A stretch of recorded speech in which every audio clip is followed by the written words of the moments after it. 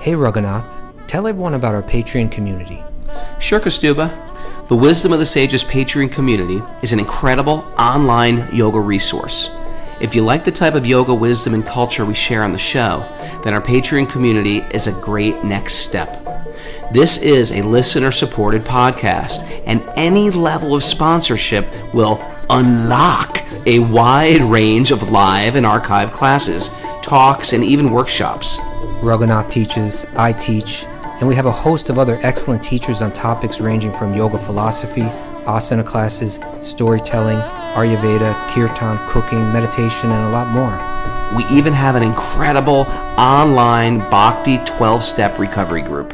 So if you want to check it out, go to patreon.com/Wisdom of the Sages. All right, let's get it on. Om Namo Bhagavate Vasudevaya. Om Namo Bhagavate Vasudevaya. Om Namo Bhagavate Vasudevaya.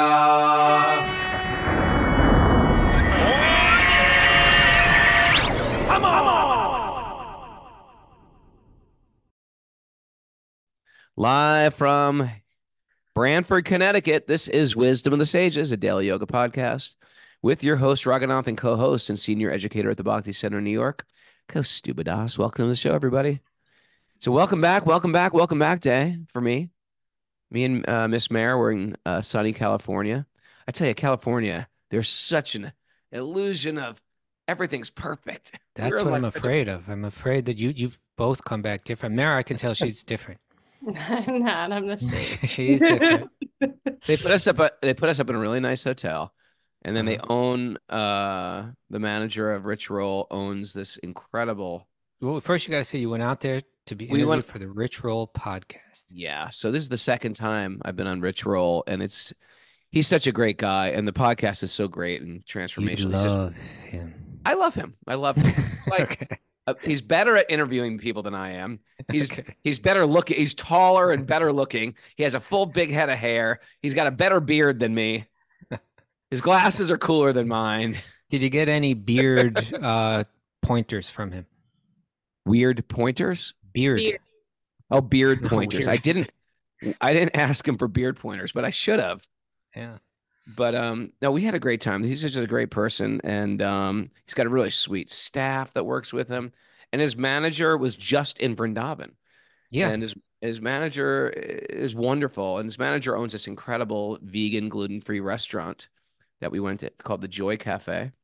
Okay. And we went there, and then we went to Now hold it. What about the interview itself? How did that go? the interview itself. You know what? If you want, I don't really get nervous so much. Being on stage for years, but I will say I was just a little nervous only because the caliber of humans that he has as guests. Okay. I was like, okay, this guy's a scientist. This guy's a deep philosopher. And I was just like, this guy's, a super athlete. You're a published author now, Raghunath. You know what? I'm just like, I'm a nobody. I've got nothing to tell these people. But you know what I did? I woke up early and sat up in bed, and I prayed to our disciplic succession. Oh, one after the other? One after the other. That, I don't have much to say, and I'm not so smart, and I'm not so learned, and I don't have that much depth in my realization. Krishna has given you a platform. Yeah, so I said, please, Krishna's given me this platform to speak to whatever 500,000 people, whoever he reaches. Please say something that will attract people to the holy name. You wanted to be an instrument.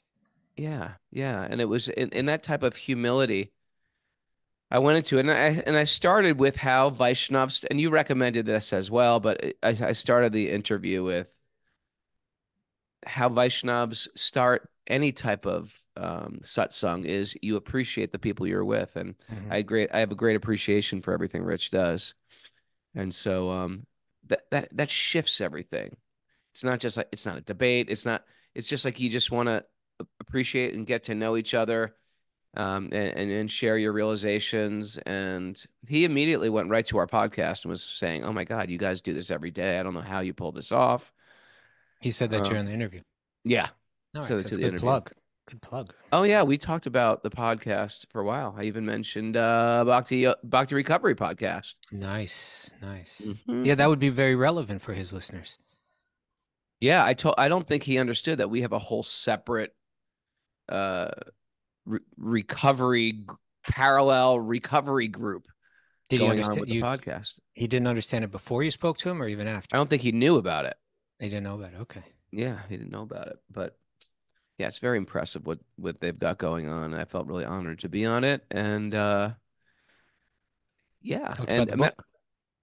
and we talked about the book a lot too. And today I'm in Connecticut and we're about to do our first show tonight in Hamden, Connecticut. We have 4 shows coming up. I'm trying my best to do as much This wisdom of the is sages as I Shelter. can on the road. Your band Shelter. That's My band Shelter. We play okay. Thursday, Friday, Saturday, Sunday. I just posted the things that I'm doing in order, and it's really exciting. The book, just to support the book, I think. And then we have Monday and Tuesday off, and then Wednesday we fly to Southern California, and we do Okay. more book promotion, Yeah, kirtans or band stuff, we've etc. got a different kind of week going on next week because you'll be really busy, but we've lined some things up. I think we're doing a show. You're doing the show on Tuesday with us, right? Yeah. And then we'll have Krishna Kshetra Swami, Oh, brilliant scholar. oh, this is great. Seems like you've just gone out and replaced me. This is Well, great. yeah, for Oh, a few days, very and then nice. that's Wednesday, and then Thursday and Friday we have the spiritual scientist. Okay, this is going to be better. This is going to be better. They're not going to want me back. Well, and then we're reaching out to one or two others too. We want to fill in that space because you're disappearing on us, Raghunath. Yeah, I'm sorry. Late nights and all that. Yeah, I'm sorry. It's No, it's hard. okay. It's hard, and the band thing is hard, and the California time difference is even harder. I'm just So, glad that we're not gonna just miss out for like a whole me week. too. I'm glad that wasn't the we didn't go there. That's Yeah, good. Mara, do you have any announcements, Miss Mara? Did you have a good time in California? she Oh, was I had a in great time. Malibu. You see a little too great. She's different. I Mm. feel. It Yeah. was a great time. We have Cult of Cain asana class tomorrow, for our Patreon members at 10:30 a.m. And we're keeping this show time 3 p.m. Eastern time tomorrow and also on Saturday while Rago's on the road. Oh, three And o'clock on Saturday too. All right. yeah, does that Mm. work for you, Costume? Yeah, yeah. Okay. And then we have Back to Recovery group meetings tomorrow at 12:30 and 1 Eastern time. Okay, so then we're good through Saturday, then Sunday off, Yeah. and I'll see if I can line up something for Monday. But then Okay. definitely we have Tuesday, Wednesday, Thursday, Friday lined up. Okay, and Yeah. that'll be back at 7 a.m. time. Is that right? Those will all be at 7 a.m. Yeah. And New Yorkers come down to Generation Records at 1 o'clock in the afternoon for Oh yeah. Well, that's in the village, right? that's in Greenwich Village. Yeah, Generation Records. We're doing an in-store Q&A. You know, before we get into the show today, I want to just my host here is one of our regular Zoomers, David Houseworth, but he has a Oh pretty yeah. interesting story. David, why don't you come on down here? I David's think it's hosting me related to the here. Rich Roll podcast too, right? Very much. Very much, David. Take the mic. You know, what's your origin story here? How did you end up here listening to Wisdom of the Sages regularly? And I know your sister's on the show right now. Tell us a little bit about your story, please. Yeah, so my origin story starts with my sister Heather Stanton, who's a Zoomer currently. Oh, yeah. While I was going through my active recovery, which is part of the Bhakti Recovery, part of the Bhakti Recovery podcast, Rich Roll was very influential in that, in the fact that it made me know that it was okay to be a dented, that it was okay to need to be recovering, that alcoholism, substance abuse does not define who we are as individuals. It's our spirit soul that defines us as individuals. And then, I'm sorry, I'm trying not to be emotional currently. No emotions. Absolutely no emotions. Not on these scented cans. So within that, Shelter was another or a band that influenced me a lot growing up as a kid. to the point that I played air guitar to those first Shelter albums. Who didn't? Me and a wiffle ball bat thinking I was Paramonda. I was not at all in any way, shape, or form, but I won't squirrel on that part of it. So my sister Heather brought to me Rich Roll's podcast with Roganov and said, listen to this podcast. And in that podcast, he made two statements that were very profound to me. We are all dented cans, and we are all looking for a God-shaped hole to fill. And that's all it took. From there, I started listening to the podcast, and I've been a Zoomer ever since. I don't think I've missed more than 4 shows. And now I go back and I listen to spiritual thought process. I zoom in the morning, then I listen to 4 hours of back catalogs, then I listen to Shelter, then I listen to the Martabat, then I listen to the Ramadan, and then I just keep listening to, because what we put into our ears is what's going into our brains and what's going to go into our hearts and move us forward. Yeah. And that's what it is. And it's all of you on this podcast. Every single person who's looking back at me and Roganov right now has changed my life and has affected my life. All of you have saved me from myself. So thank you for everything everybody does every day. That is beautiful. Thank you, David. Yeah, that was beautiful. All right, Bo. Isn't it great to just meet the Zoomers sometimes? It is. Thanks, brother. You know, it just reinforces the idea that somehow we started doing this thing every single day, but every day, once a week is something, but when you do something every day, it works its way into your life in such a way that it can really be transformative. That's the power. I brought that point up yesterday. We do this every day because that's what the Bhagavatam tells us to do. And I've seen it happen to other people. I've seen it happen to myself. You get a set of Bhagavatams, but you never crack them open. They just become sort of like a painting on the wall. Yeah, and not just crack them open, but make them daily. It's a daily read. And because of it, it will start to take you on a ride of self-discovery. And it won't give you what you need. It won't give you what you want. It'll give you what you need. And that's beautiful and scary and wonderful. And the Bhagavatam has been like in my own life, it's been like someone throws me a lifesaver. I'm out at sea and someone throws me one of those lifesavers and a rope and pulls me in from stormy seas. So I'm grateful as well. And community is everything. And somehow I don't even think we had the foresight, Kostuba, but it's the community that is really powerful with Wisdom of the Sages. We have a very, very good, supportive community. Yeah. Huh. It's good to hear the story. If people don't share those stories, you don't know those stories. It's encouraging. Very encouraging. Yeah.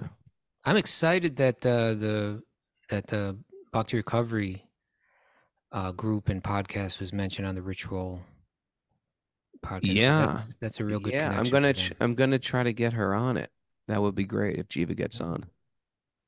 That's a whole nother thing. Yeah. All right. You want to go into back to the Bhagavatam, sir? I do. And then I'll go and get my stage dive clothing on after that. Special clothing. You got like special armor that you special football helmet. I should get like a gigantic rubber bubble that I get inside, and they just roll me off stage. Like you're 58 years old right now, so you got to go in a bubble. What if you just went out there like in a football uniform? Yeah, that's a way to do it too, with a mouth guard. Okay.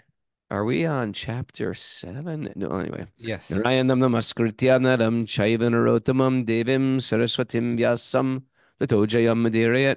Before reciting the Srimad Bhagavatam, which is our very means of conquest, one should offer respectful obeisances to the Supreme Lord Narayan, unto Narayan Rishi, the supermost human being, unto Mother Saraswati, the goddess of learning, and to Srila Vyasadeva, the author. Nasta prayeshva badreshu nityam bhagavat sevaya Bhagavati Uttama Shloke Bhaktir Bhavati Naistiki, by regular attendance in classes in the Bhagavatam and by rendering service to the pure devotees. All that is troublesome to the heart will become eradicated, and loving service to the Supreme Lord, who is praised with transcendental songs will be established as an irrevocable fact. Om Jnanatamurandasya Jnananjana Salakaya Chakshurunmilitam Yena Tasmai Shri Gurave Namaha. I was born in the darkness of ignorance. My teachers are opening my eyes with the torchlight of knowledge. I offer my obeisances at their lotus feet. Yeah. Reading from the Srimad Bhagavatam, Canto 7, Chapter 7. 7. Text What text are number. we on? I'm a little lost on the text. Text number 25, but let's just do a bit of a recap here, huh? Yeah, recap it, please. A bit of recap. So we have this fascinating conversation we're zooming in on here, right? It's all children, all kids, headed up by Prahlad, who's, I believe, 5 years old at the time. But he's not your average 5-year-old. Nope. He's been trained, like, right? He's already demonstrated incredible courage, speaking truth to power. He's already demonstrated a kind of like spiritual insight that makes that for him, it's like he can't, it's almost like they're trying to corrupt him. They're trying to bring his consciousness down. You know, his teachers, his father, they've been trying to bring him into this worldly us, them, kind of friends, enemy kind of type of thinking. And he's just like, I'm sorry, I do not relate to that. I cannot relate. I will not relate to that. And it's gotten hot. You know, it's created some issues, even to the point where they tried to kill him. But yeah, a little bit of an issue. Yeah, but they tried in different ways, and somehow mystically they couldn't pull it off. And then the teachers are kind of like, you know what? It's probably just a phase. Let's keep working on him. So meanwhile, what they weren't counting on is he's about to kind of like influence all the rest of the kids. So now he's speaking to his 5-year-old classmates, and he's going to give them spiritual teachings that go from like the conventional, you know, to people that are unfamiliar with with Vedanta, right? With the ancient texts of these ancient texts in India, this might be unfamiliar, but to people that are somewhat familiar with that, he's starting in the conventional way. It's going to start with understanding that we're not the body, that we are this spark of spiritual energy that is known by its primary quality, that it is conscious, right? It is aware. I am that awareness within the body. He's going to go from that all the way up to the most esoteric, deeply spiritual, beautiful, devotional kind of teachings. But right now we're kind of at the beginning, and he's starting, you know, this is kind of called Jnana Yoga, right? It's an application of Jnana, which means knowledge, where you begin to try to discern, who am I? Right? Just in a very practical way that a lot of people may never, even people, right, like the religious traditions, a lot of the religion, like at least the way that I think you and I learned them, we were never kind of like, in all of our catechism, and I don't think anyone ever said like, who am I? You know, it's like, sure, let's try to experience that. Let's try to feel that. I had no clue what the soul was. I thought the soul was sort of like a ghost-like thing that looked just like me, but was invisible and was not bound by time and space. But it was, you know, it comes after I die. There's no soul in the body. Right. I didn't quite get it. It was never quite explained to me. I definitely didn't understand the concept of a personal God. I understood a personal God, but not that God had a particular form or a face. I pictured a faceless being in a chair, like some type of throne.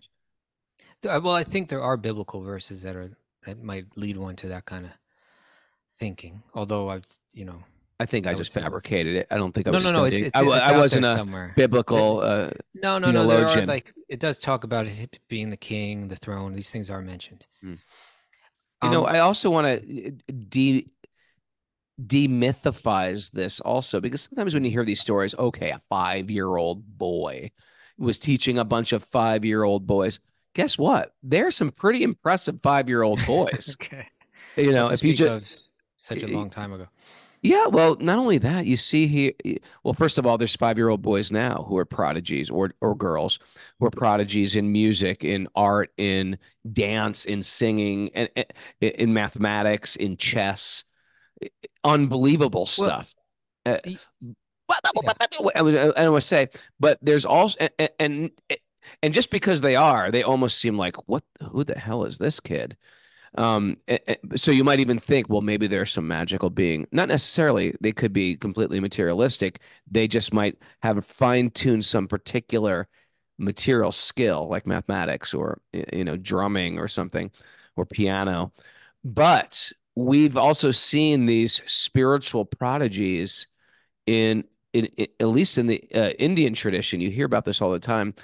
Prabhupada's uh, guru was a 4-year-old master of the Bhagavad Gita.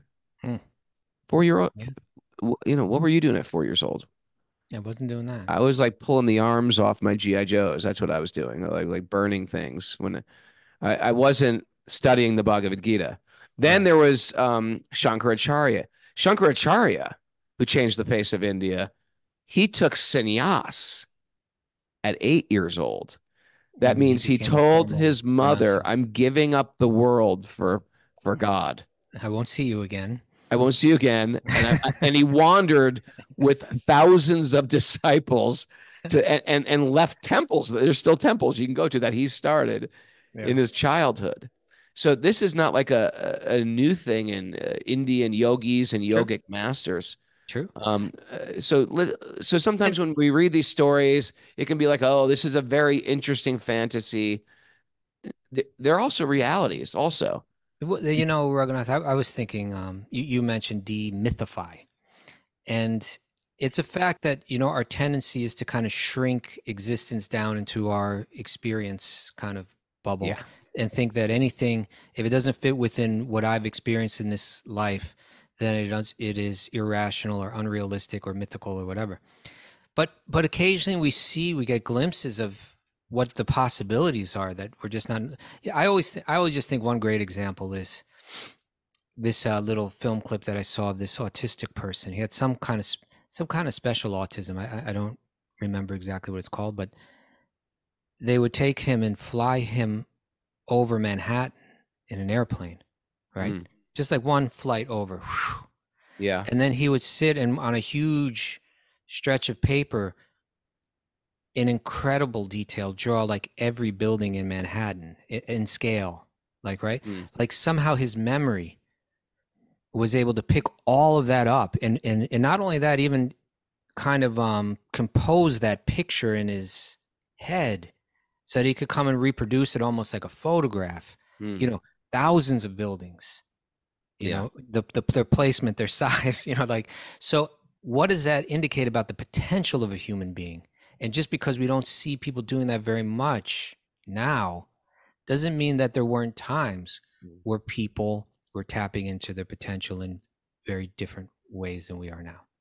Well, if you've ever studied any cultural art, music, martial arts, dance, and then you think like, wow, imagine if I never studied jujitsu, I would never know it. But because of it, I have some like skill in my pocket, so to speak. Or if you studied dance, you could whip out and start dancing. If you did 10 years of ballet or something, you never know your potential with your body and with your mind and with your movement, etc. Imagine these people who just really refined some facet of their intelligence. It doesn't go away when you die. That stays in your subtle. So when we see a 5-year-old who has an incredible intelligence or incredible spiritual acumen, or they have some, there was a kid who could play the tablas incredibly at age 5, and they brought masters to hear him, and they were like, we can't understand how this boy knows these tabla beats at his age. They're very advanced tabla beats. So it seems almost freakish, but no, you don't forget that stuff. You pick up where you last left off. It stays in your subtle body, and then it manifests again in this life. And the same is true with your spiritual acumen. You pick up where you last left off, and we've met people, and I'm sure people out there have met people who almost like are spiritually dull. You try to explain something to them and they're like, no, no way, no. They just can't hear it. And then there's some people from a young age are so attracted and so almost like thoughtful, deep, deeply rooted and connected and kind. It's as if they've been practicing some type of spiritual path for lifetimes, and they may be completely different than their family. They might not even grew up in a family that is a very spiritual or thoughtful family. They might be like the black sheep of the family. This person's very gentle and thoughtful, like Prahlad was. Like Prahlad, yeah. And then what happens is, by that ability or by that whatever you shine in, you become an influencer. And it can be whether you shine it, you could be in some corrupt behavior as well. You could influence people in a horrible way. But in your spiritual life, if you really shine, then all of a sudden people see, oh, I want to be like that. And this is where Prahlad is at right now. He's influencing. He's one of the early influencers. Okay. So and the where he's starting with his teachings here is this kind of almost typical kind of Jnanic path where he's saying, and this is what we read last, that was text 24. He said sober and expert persons. Okay, sober means here people that aren't, we talked about it, being drunk on the world, right? I'm not, right. I'm not thrown off. I can think clear. Yeah. I'm not overly influenced by different aspects of conditioning in whatever form they may come. They're not affecting my clarity of thought. I'm sober. So sober persons who are experts should reach for the spirit soul, should search for the spirit soul with minds purified through analytic study. That's good verse. In terms of the soul's connection with and distinction from all things that undergo creation, maintenance, and destruction. So this is key here, right? This is a very fundamental kind of teaching of Vedanta, fundamental Jnanic kind of approach that we're living in a world and living in a body that's made up of matter, a type of energy that it's characterized by its constantly being in flux. It's constantly in the cycle of creation, maintenance, and ultimately destruction, and then around again and again and again. But there's someone that observes that, someone that observes the world around us going through those changes, someone that observes their own body going through those changes. That's the me that I need to find. I need to identify that. And therefore, I begin to break it down, right? Am I this hand? No, right? Because I'm observing the hand and so on. It's an analytical kind of approach to understanding who am I on a spiritual level.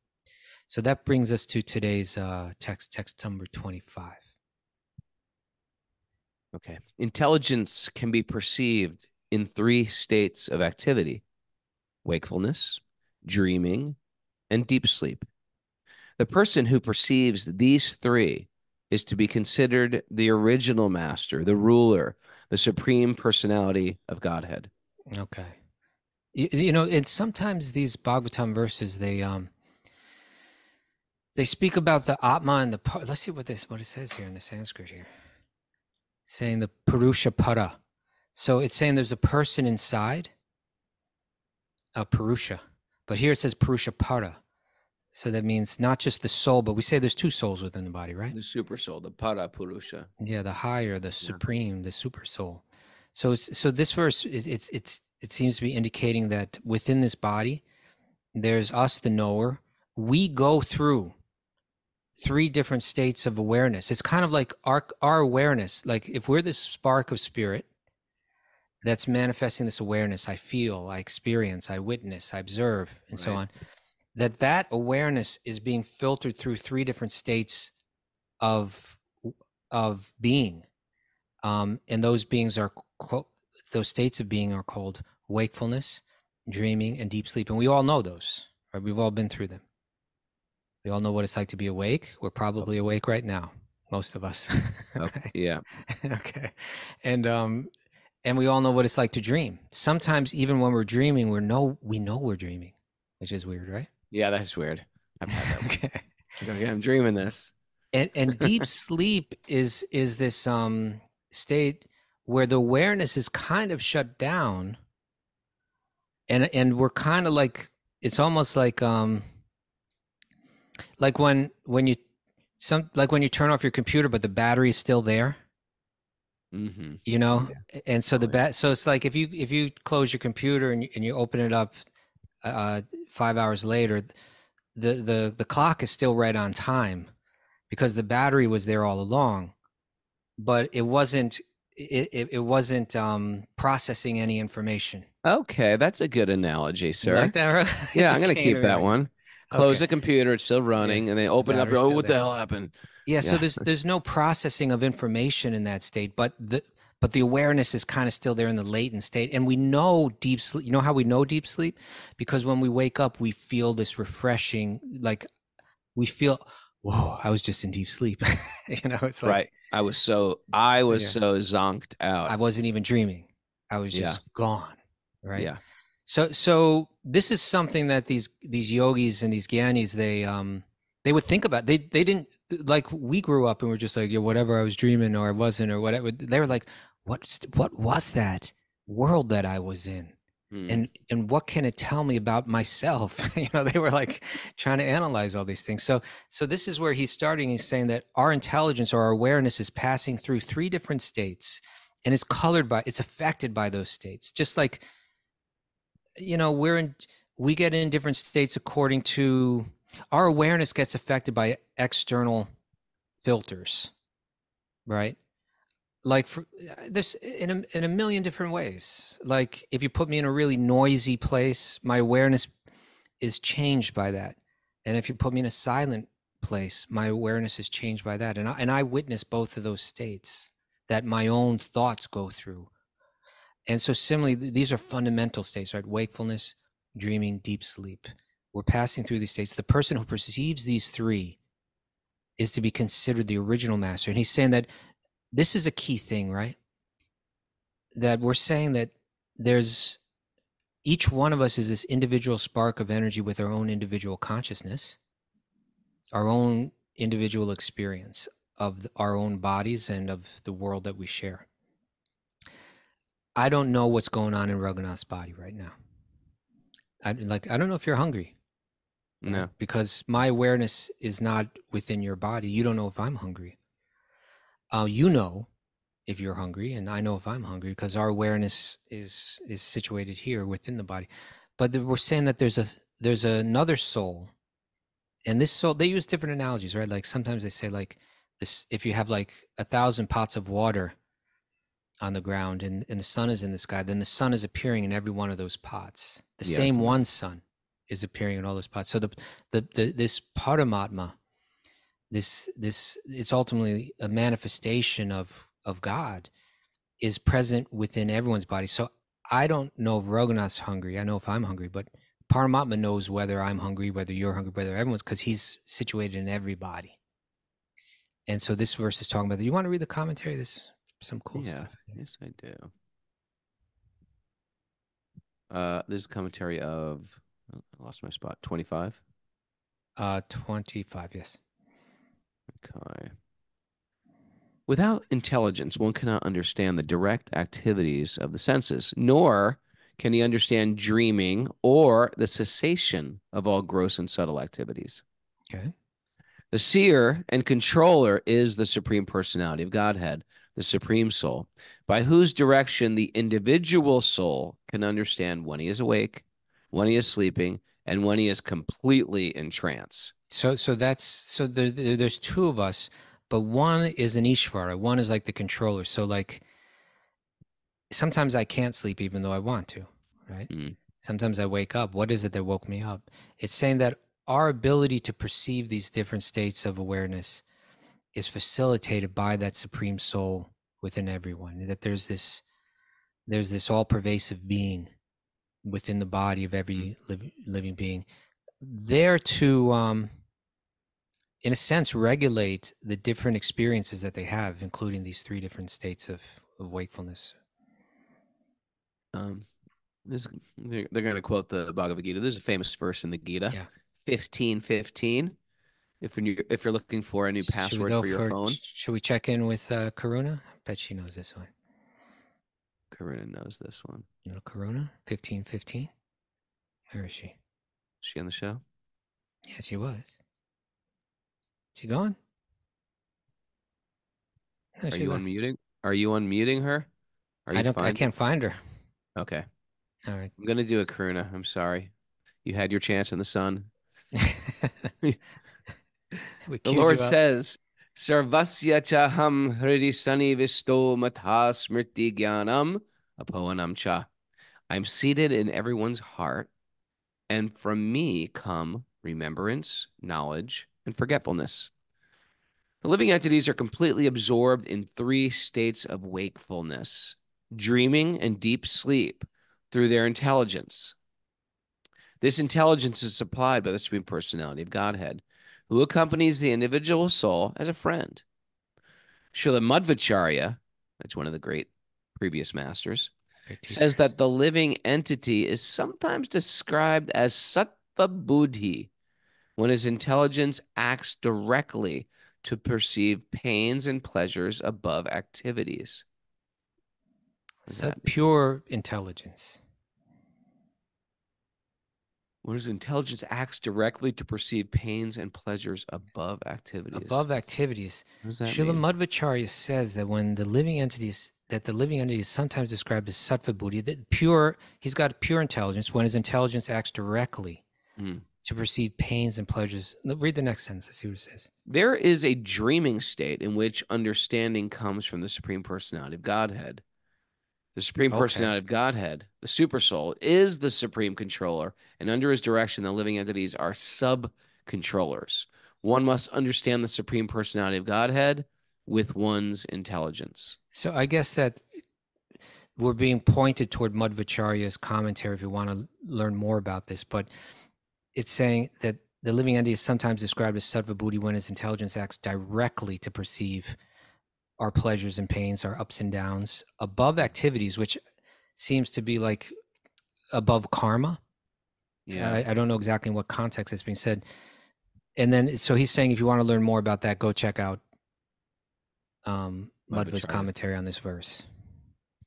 Okay. All right. Going forward, this is 26. As one can understand the presence of the air by aromas it carries, right? The aroma is different than the air. So under the guidance of the Supreme Personality of Godhead, one can understand the living soul by these three divisions of intelligence. Okay. These three divisions, however, are not the soul. They are constituted of the three gunas, the three modes, and are born of activities.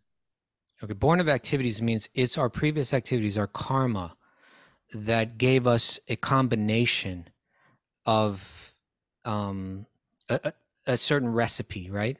A combination of ingredients that created the experiences that we're going through, right? So they're all sort of illusions. Even your wakefulness is a type of illusion, right? So that's dominated by, say, goodness, dreaming, passion, deep sleep, ignorance. I'm asking you. I'm not even telling you. I wasn't even thinking in those terms, but there might be a like a kind of correlation because it says they're constituted of the three modes and are born of activity. So that's where I got that from. Sure, but the idea is that the aroma is in the air. It's not the air. It's being gathered. It's being carried by the air. And in the same way, we have this illusion in the awake world. I'm here in Connecticut, and it's a temporary reality. And then we have our dream, which is a real temporary reality. And then we have. Go ahead. No, then we have being totally zonked out and asleep, and that's another type of temporary reality. Yeah, it's again what we're working here to find is in an earlier verse, a few verses back. Remember, Prahlad, he was using this analogy, just like an expert can find gold within iron ore, right? Or just we could imagine someone panning for gold, right? It's like you stick that thing there in the dirt in the stream, right in the creek, Yeah, and then panning you for gold. kind of like shake it up and you kind of start filtering the thing out, and you're looking within there. Can I find something special, something that's unique, something that's different? And so what Prahlad is instructing his friends in is, how do we find the soul, that spark of spirit within this body made of matter, right? And he's using an analogy to help us do that, because just like we can't see the air, but because the air is carrying different aromas, it indicates that the air exists. You can infer, right? Because one minute the air is carrying this aroma, and the next moment the air is carrying another aroma. You can't see the air, but you understand that there's air that's carrying these aromas. The aromas become evidence of the existence of the air, which is necessary to carry them. And so similarly, we're not able to see the soul, but because we feel the soul passing first, it's passing through this state of consciousness one moment, and then later on it's passing through another state of consciousness. And then it's passing through a third state of consciousness. Those states of consciousness do not exist. They can only be perceived by a living soul. So the fact that they're being perceived means that the soul is there. It's just a type of inference. Again, the previous verse had said, back in text 24, it was talking about sober, expert persons searching for the soul with these purified minds in their analytical study. Trying to find the study in terms of the soul's connection with distinction from all things that undergo creation, maintenance, and destruction. So in a sense, those states of awareness, I'm awake, and my wakefulness is kind of born when I wake up. It's maintained for some time. And then in a sense, my wakefulness is destroyed when I go into sleep. And then I go into a dream. The dream is born. The dream is maintained for some time. And then the dream is destroyed. I go into deep sleep, right? My state of deep sleep is born. It's maintained for some time. And then that state is destroyed. And now I'm awake again. But in those states of awareness don't exist in separation from the self, the conscious soul that's experiencing those states. So the fact that those states are there means I'm the one that's experiencing them. It's helping me understand. It's a way of analyzing who I am. I'm that witness. This is in the purport. Yeah. Prabhupada says this. Even though one may artificially think himself liberated from material contamination, if he has not taken shelter of the Lord's lotus feet, his intelligence is polluted. I was thinking how, like, there's so many times you get to a place in your life where you think, I am so above all of this. I'm so above all of this. And all of that becomes, in one sense, it's beautiful for now. And then at any moment, it can just switch back to, you can become exactly what you hated, if not worse than what you hated. But it's the taking shelter of Krishna at every moment, that type of humility. It's not due to some diet or health regime or something like that that makes the consciousness pure. Ultimately, it comes from surrender to Krishna, and all of the purity of the mind will naturally follow that. Yeah. Go ahead. I was going to say that in explaining that, he's referring to a really important verse in the Bhagavatam from the 10th canto, Ye Nye Ravindaksha Vimuktamani Nas. It's saying that this experience of feeling I'm liberated, feeling I am the one divine light. It's a very profound feeling, but it's not actually an absolutely clear perception, because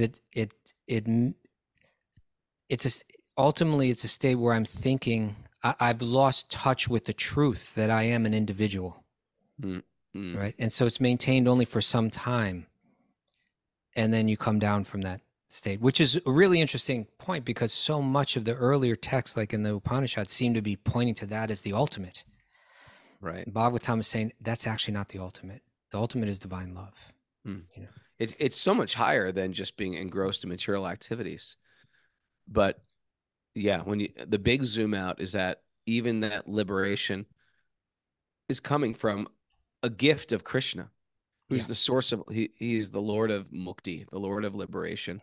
In the Mhm. same way, a teenager can feel like, wow, I'm driving, I got my own car, I'm free, I can go anywhere I want, but no, you got your mom's credit card. That's your dad bought you the car. Your mom's paying for the insurance in that car. It feels like you're free, but you're actually completely dependent. It's also a type of illusion that you're in.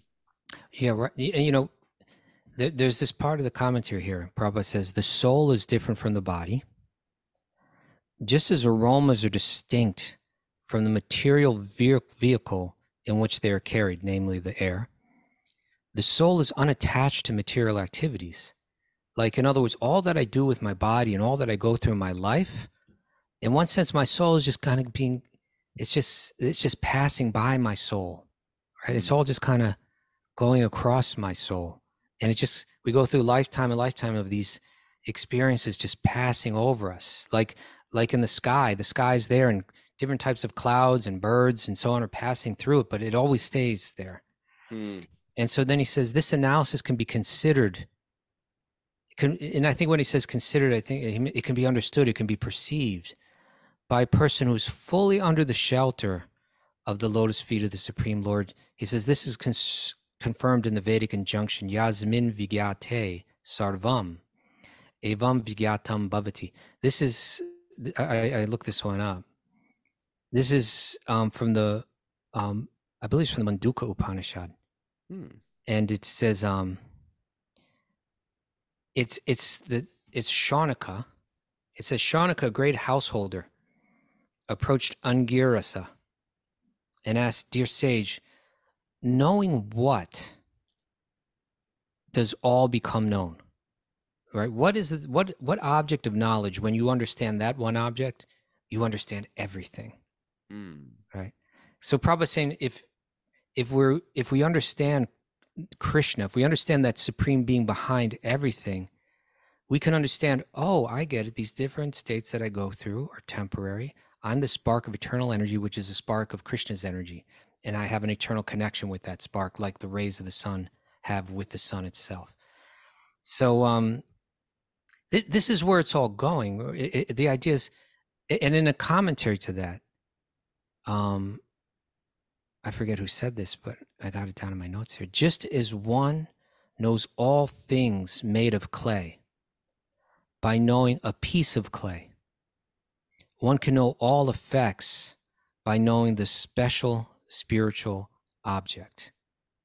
In other words, if we can understand Krishna, who becomes Vishnu, who enters into the material realm, and it's all the manifestation of his energy, and through his power he transforms that energy in different ways, that I am one transformation or one aspect of Krishna's energy, my own awareness, that I'm moving through a material realm that's another transformation of his energy, right? If we understand that one being, we understand everything. It all opens up. Just like if I might look at like a clay pot, like say I didn't know anything about clay, right? What is this hard thing? How did it manifest? Where did it come from? How come it's shaped in a perfectly round shape that seems just suitable for cooking or carrying water or something? Oh, now here's something else made of clay. It's a clay spoon. It's a different thing. Where did this come from? And does it have a different source? Did it come from the same source? If I really know what clay is, I begin to understand everything that's made of clay. And if I begin to understand Krishna, who everything is just a manifestation of his energies, then I understand everything. I like that. Yeah. I like that. I like you. Oh, thank you. Yeah, I'm a manifestation of Krishna's energy, and you are too. Really? Oh. Yeah. And we're the same, you're saying. And yet different. All right, One more? next verse. Yeah. Therefore, my dear friends, O sons of demons. Hold it. I think there's 27. Got to do. You skipped over 27. Skipped over 27? What? Yeah. Okay, sorry. Through polluted intelligence, one is subjected to the modes of nature, and thus one is conditioned by material existence. Yep. Like a dreaming state in which one falsely suffers, right? Ever have a dream where you're like, oh no. One of my crazy maritime dreams I have. Ah, the boat is capsizing. Oh God, how many times have I dreamt that dream? Mhm. Like a dreaming state in which one falsely suffers. Material existence, which is due to ignorance, must be considered unwanted and temporary. Okay. We're desperately trying to embrace material existence. We take photos of the past and we put them on our walls and recount the good old days. But here is sharing like this is material existence. It's ignorance. Why highlight it? It must be considered unwanted And and and and in, temporary. and with if we can understand this with faith, it's asking us to stretch our minds for sure, Mm, right? It's asking us to. It's saying, in a sense, the way it speaks to me, or I think the way that it probably speaks to most of us, is like, hello, Kastu, hello, Raghunath. You've been moving through life as if this is the one reality. hmm And what we're trying to help you understand is that there's an even truer reality beyond the experience that we're going through right now. You could even say that what we're living through right now is kind of like a dream, you Sure. know. And you can get glimpses of this in our modern world by looking at video games or virtual realities or different things that You get glimpses of it just looking back at your life, looking uh, back at your last relationship and how it seemed so lasting and permanent and real. And now when you think about it, if you've ever been married before, had a girlfriend or boyfriend before, when you look back at it, it almost seems like a dream. Sometimes poof. even your dreams seem more real than our past relationships. Yeah, And it seems that way because it is that way. It actually is dreamlike. We that's right. remember we remember grandparents that have passed away. We don't want to say that they're nothing or they're apparitions, but of their form, that form is temporary. And in that sense, the dream is temporary also. Yeah, And therefore to invest that much um love, hate, attachment to a dream is silly. It's like investing your love in the Titanic movie and crying when the ship goes down. It's a movie. Their love can't be joined eternally now. It's a movie. They weren't even real people. yeah, yeah. Sometimes children see something that traumatizes them in a movie, say, right? Sure, and your And the parent has to parents are like, say, what? Like one "Oh, it's parent's is not saying, like, real." why did you let the kid watch that? Now they can't let it go, and so similarly, this verse is saying this our existence in this world is something like a bad dream, like Mm, a dreaming state in which one falsely suffers. There's nothing ultimately real happening, but we're suffering because of our identification with it. Well, material existence, which is due to ignorance, must be considered unwanted and temporary. Just like a bad dream is unwanted and it's temporary. If we can grasp this, we can move through this world unchanged by the externals, like with a steadiness, and then tap into our real nature mm. underneath, which is actually steady and very blissful. It's like we find our joy in lamentation for the past. Isn't it peculiar? The whole as a musician and a person who puts out old CDs and records and stuff like that, I got to this point in my life where like I'm gonna stop even collecting my own records because it's Hmm. sort of like, what am I gonna do with all this stuff? I'm just gonna store them Yeah, so I can talk go about back it and look years later. through them. It's like how many people have basements filled with, oh, this is my 45-year-old son's artwork from when he was 5 years old, and this is, I mean, it's nice for a moment. It's like remembering dreams almost. Hmm. Yeah, it almost becomes a little exhausting, almost becomes a little futile, and it's like how many of these relics can I save, and what am I actually getting out of it anyway? Don't get me wrong. I like pictures on the wall of family and things like that. And I'm not trying to be heartless here, But at the same time, I think when a devotee looks at pictures of their family on the wall, I see it a little bit differently. I do. There is a type of romance. Remember when it was like that? And by the way, we tend to forget the pain. We tend to remember, oh, it was rosy. But you also see how, forms change. And you can look at those photographs with a spiritual vision, and you can actually sharpen your spiritual life by seeing the change of forms. Well, we're out of time. There's so much more we could say about that. We'll pick it up tomorrow, huh? Yeah. Okay. You got a show to do. I got a performance, fine performance. You're gonna bring your violin? Very outstanding. Bring your violin to the show today, Rona. Open up with a little something. Why couldn't it be more refined? cantata. Why couldn't I go out there and do some type of classical music or some ballet or something? Well, you do kirtan. I'm gonna be with a bunch of dirty older men and young teenagers jumping around, sweating, tearing. You're gonna their be into it shirts. once you get going, though. Okay, Mara. Yeah, you guys ready for some takeaways? Take it away. Yeah, Mara. Mara, you coming to any of these shows? Yeah, I think I'm gonna go to New York City. All right, that'd be good. Kostuba's gonna come too. It's a little Wisdom of the Sages reunion. Oh, okay. Yeah, it'll be great. Yeah. Oh, by the way, I got a ton of Wisdom of the Sages postcards. You really should have them at these shows, Rona. You should give them to me. Well, how am I going to do that? What are you doing? Like just decorating your apartment with these postcards? Don't you have a bunch of them over there, Mara? Didn't I give you a bunch of stacks of them? Yeah, I think we gave them away. I don't think we have any more, actually. You gave away all of those? How? I meat people. I'm a people What person. did you really use them to someone for? else. And, What did you really use them for? I go through, and when I'm on the plane, I just hand them out to people. Phew. All right. Let's be friends. All right. Appreciate the people you're with. Okay. All right. You take that away. Love the one you're with. Love the one you're with. We're all trying to fill our God-shaped hole. Yeah. Fill your hole. We're not just easy, okay. Bhagavatam gives us what we need.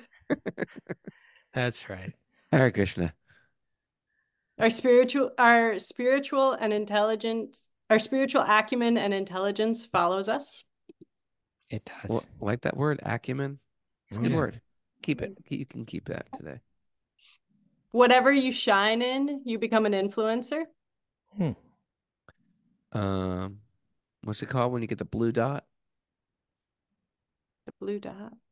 No idea what you're talking about. Verified. When you get verified, you become an influencer. Yeah. Our karma gives us a recipe of experiences. Did Mara just shake her head at me like, oh, good? Give me one of those head Hey, shakes. she's different since she came back from California. She's different now. Okay, go on. What Mara? What's our karma gives us a recipe of experiences. Yeah, just mixes it up in different varieties. Different spices. Yeah. Our states of awareness indicate the existence of the soul. Yep. Okay. States. One knows all when they know Krishna. That's true.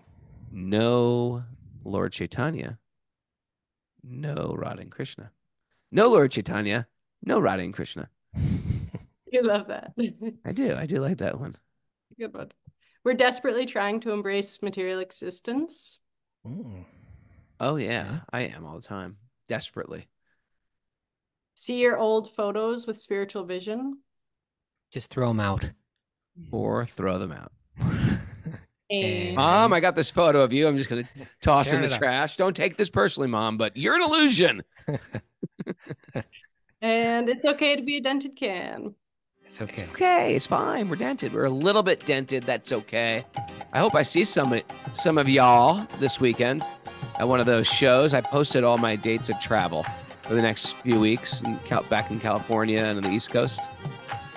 And if not, we hope to see you at the farm. So check my Instagram for my dates of travel and for our Wisdom of the Sages retreats. Italy is coming up.